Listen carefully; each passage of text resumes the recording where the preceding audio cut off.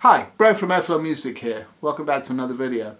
The astute among you will notice that I'm in a different place. Not back in the studio in New York. I'm actually travelling right now, visiting family in England.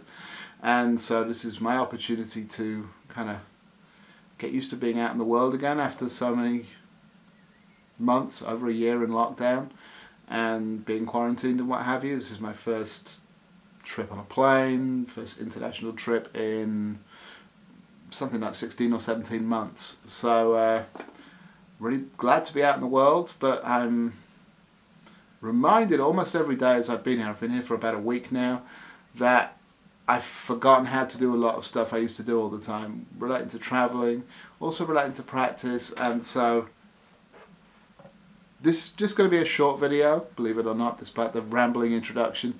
But these are what I'm calling my notes to self, because these are just reminders for me as much as anything else, for things that I need to check out and remember to do because they really help. Okay? So the first one is, I'm traveling right now. I am practicing every day, but I am mostly practicing with the dreaded practice mute in the horn. You know, as we know, this is sometimes a necessary evil for people, and you know, some people get on well with practice mutes, but most of us find them restrictive. It can be very much a different experience practicing with them, and I was reminded just in the last few days of a tip that I've shared before, but I needed to be reminded of because I was getting hung up, really finding myself struggling with the resistance of the horn with the practice mute in it, feeling like my chops were getting a little out of balance. And so I remembered that to get good results from practicing with a practice mute, there's a very simple thing you can do, and it involves taking one earplug.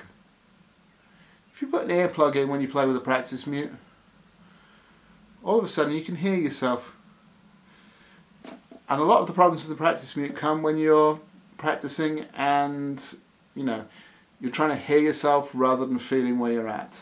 And so putting an earplug in one ear will really help you out, because all of a sudden you can hear kind of through bone conduction inside your head what's going on a little bit.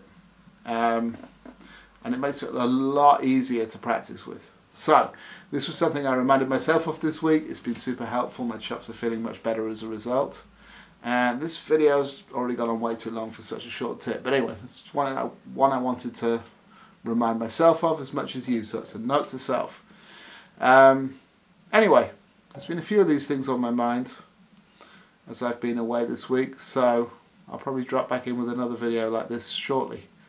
In the meantime, I'll see you on another one soon.